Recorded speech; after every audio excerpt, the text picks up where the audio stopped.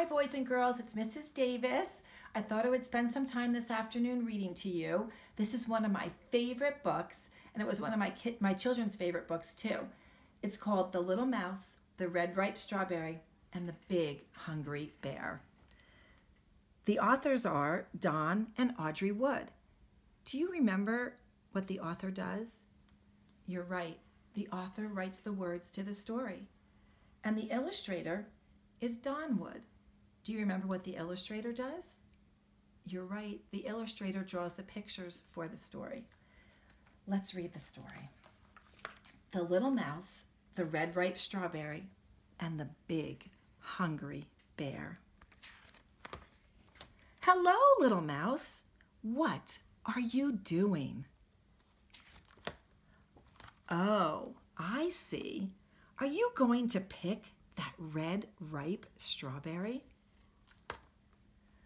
But Little Mouse, haven't you heard about the big hungry bear?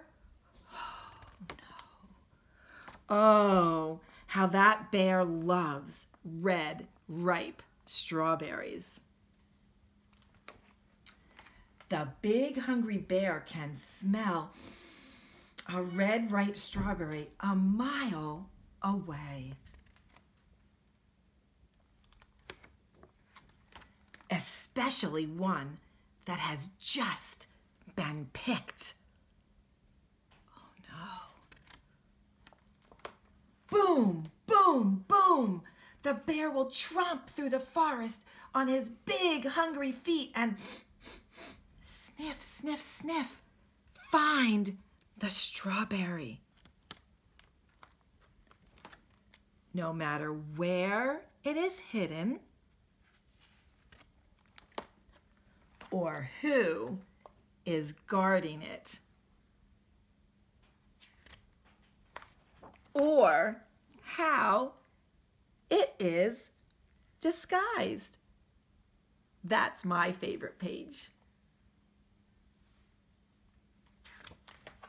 Quick! There's only one way in the whole wide world to save a red ripe strawberry from the big hungry bear.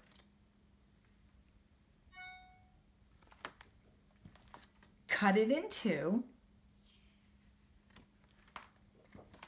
Share half with me. And we'll both eat it all up. Yum. Now that's one red ripe strawberry the big hungry bear will never get. The end. I hope you enjoyed the story, boys and girls. And if you noticed, you never saw the big hungry bear in the story.